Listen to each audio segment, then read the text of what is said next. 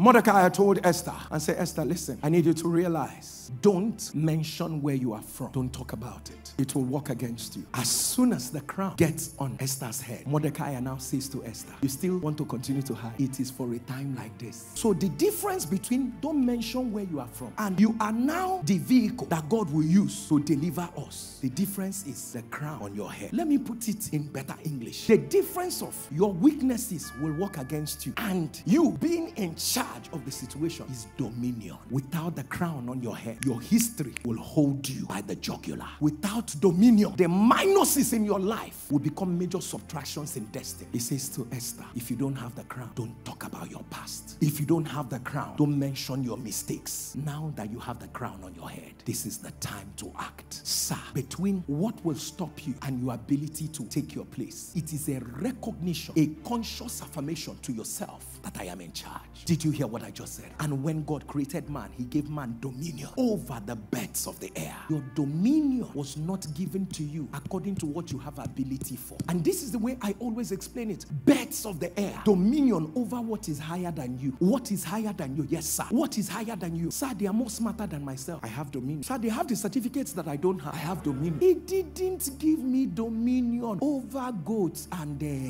sheep, the things that are on the ground. No, he gave me dominion over birds of the air. High flyer flying over my head. So that thing that is bigger than you, God says you have dominion over it. There will always be somebody smarter than you, much more intelligent than you, more qualified than you. Their documents and their CVs are more robust than your own. When you meet such people, their years of experience in business dwarfs your own. They are more connected than you are. They are high flyers. They are flying over your head. People of God, when you meet it, lift up your right hand and with a loud voice declare, I have dominion. The Bible says, concerning the works of my hands, command ye me. Where the word of a king is, there is power. He said, I'm giving you dominion over the fish of the sea. Man is not an aquatic animal, or we don't belong to the aquatic region. And God says, I'm giving you dominion in a region you are not familiar with. It is your word. Some of you, opportunities are going to enter, will open up in areas you're not familiar with. Lift up your right hand, shout, say, I have dominion. There are things that will come to your table that will look like it's confusing you. Lift up your right hand and shout, I have dominion. There are people I am speaking to right now. Lift up your right hand and thunder, I have dominion. Can you scream it louder? Say, I have dominion.